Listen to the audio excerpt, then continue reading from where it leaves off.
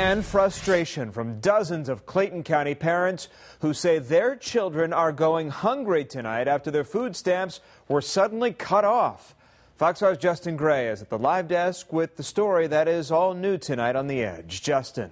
Tom, state officials admit to me tonight that something went wrong down in Clayton County at the office that administers food stamps and Medicaid, but they're still not sure what. Parents tell me tonight they can't buy food without those food stamps.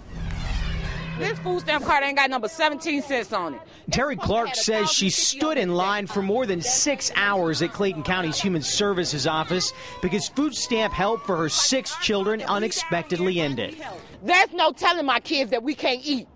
I'm not taking no because my babies don't deserve that. Nobody kids should go hungry down here in Georgia. State officials say this office was overwhelmed today with dozens of families facing a similar problem. The food stamps just not there.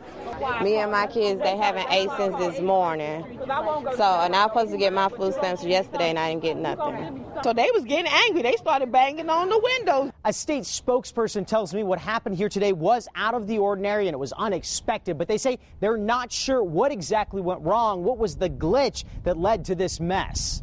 Our budgets have not increased. They've been actually decreased. This director admitted to me there were problems here as he tried to calm fears. And a statement, a state spokesperson says, quote, "We have both state and county staff working to understand the cause of the problem today. We are working to ensure people receive their food stamps as soon as possible." I'm a cancer patient. I need these pills to survive. Okay? Candace Bennett says her cancer medications have nearly run out, and after spending all day here, her Medicaid and her food stamps are both still on hold. When are y'all gonna come through? When you gonna come through? When I'm on my last pill? Or better yet, when I'm dead? And then I won't need it. State officials say that Clayton County office was closed Monday because of furloughs, and that could have contributed to the lines. They are investigating whether some sort of paperwork or computer problem might have led to some families getting their benefits cut off by mistake. Reporting at the live desk tonight, Justin Gray, Fox 5 News. All right, Justin, thanks.